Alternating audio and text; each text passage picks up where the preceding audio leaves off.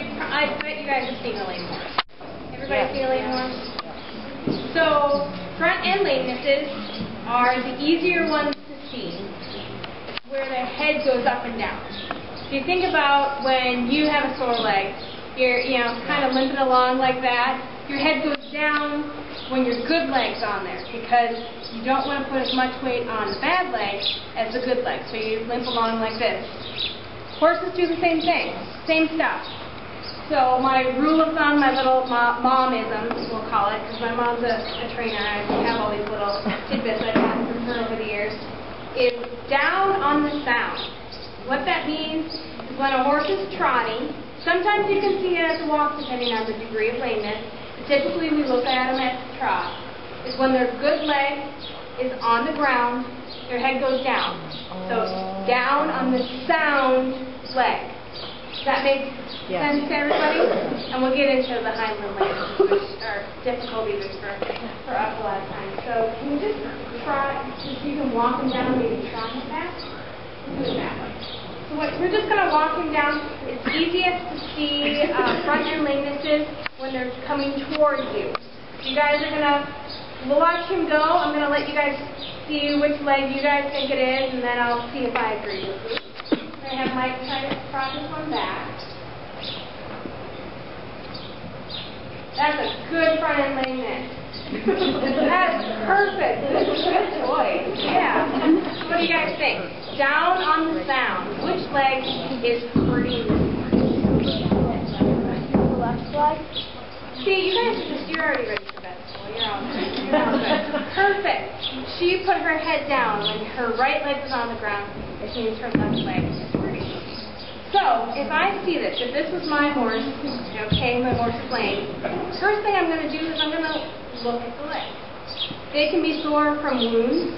They can pull tendons. They can fracture bones, which gets really scary. So some of the things I'll do, and of course, always be careful, because a horse that has a hurt leg will sometimes not really appreciate you poking and prodding at it, too. So I'll look at it. Look and see if it looks swollen. Compare it to the other front leg. See if there's anything like that. Put this down. I'm not going to let you on it. And then I'll put my hands on her. I'll just go down her leg. Look for any wounds or anything like that. Feel for any heat or swelling.